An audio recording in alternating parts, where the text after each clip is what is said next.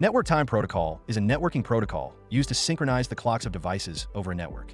Whether you're working with routers, switches, servers, or workstations, accurate timekeeping is crucial, and NTP makes that possible.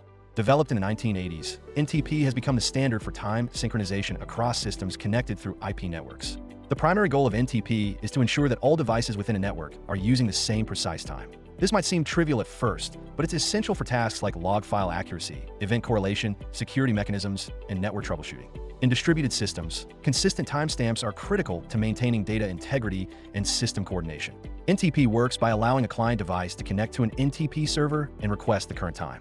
The server then sends the time back to the client, which adjusts its clock based on the information received, including the estimated network delay. This process can involve several layers of NTP servers, with primary servers getting time from highly accurate sources like atomic clocks or GPS, and secondary servers distributing the time across an organization.